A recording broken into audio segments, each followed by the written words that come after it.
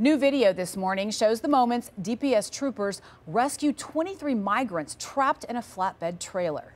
On the middle. Okay. Migrants pleading for help. DPS body and dash cam video shows the incident that happened Friday off I-35 in LaSalle County. According to DPS, troopers tried to stop a semi-truck towing a flatbed trailer. Well, the truck driver refused to stop. After a short chase, DPS says the driver finally stopped but ran away. When troopers searched that trailer, they found 23 migrants, 21 adults and 2 children. Officials say the trailer wasn't properly ventilated and one migrant was treated for dehydration. It's unclear this morning if that driver was arrested. DPS says the migrants are now in Border Patrol custody.